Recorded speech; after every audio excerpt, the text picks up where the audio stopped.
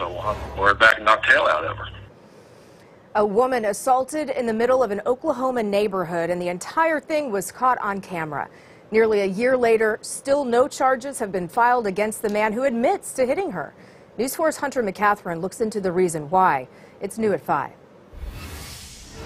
Okemah PD did assist the Muskogee Creek Lighthorse Police on this case, but we were told by tribal police today that it was sent to the FBI, who isn't planning on pursuing it. It just doesn't seem fair. It seems like with the McGirt ruling that Native Americans in this type of situation that were being punished for being Native. It all started nearly a year ago. Bobby Sutterfield driving in an Okemah neighborhood when he hit a dog belonging to Jennifer Dye. The two later got into an argument, and that's where things went south. And she really got mad when I told her she was going to pay for the damage to my $45,000 vehicle.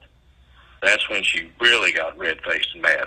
Moments later, Sutterfield struck Dye in the face. He had hit me so hard in my face, and my glasses flew to the ground. Seeing the assault firsthand, Dye's family came running to her aid. That's when Sutterfield pulled his gun. And he had the gun pointed to them.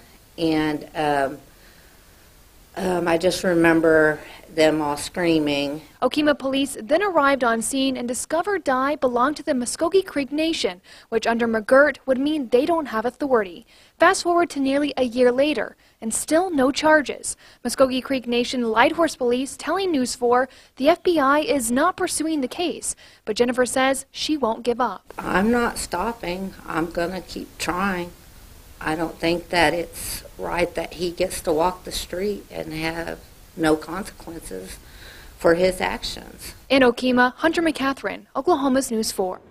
We asked the FBI today to confirm whether or not they received the case and if they're pursuing it, but so far we haven't gotten an answer.